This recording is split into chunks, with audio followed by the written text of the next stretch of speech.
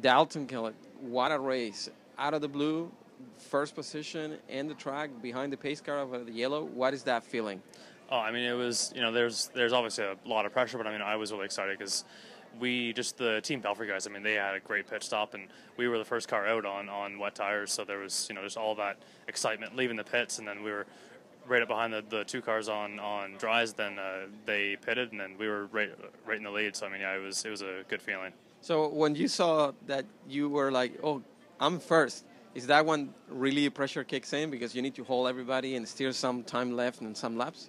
I mean, yeah, there was definitely pressure, but I was really trying just to kind of calm myself down and just hit my marks and just drive like it was a test session and not really focus on the cars behind.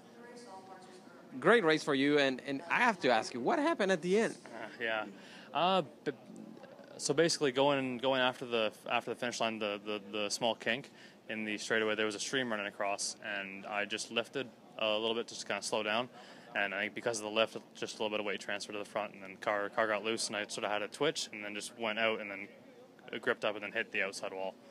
So it was just a silly mistake, but I mean, we still came third, so it's not a bad result. Is the car going to be ready for tomorrow, and what is your thoughts for tomorrow's race? I haven't seen the starting grid, so I don't know where I'm starting, but I think we'll just take the same attitude that I had in this race and apply it to hopefully what'll be a dry race. All right. Congratulations. Thank you.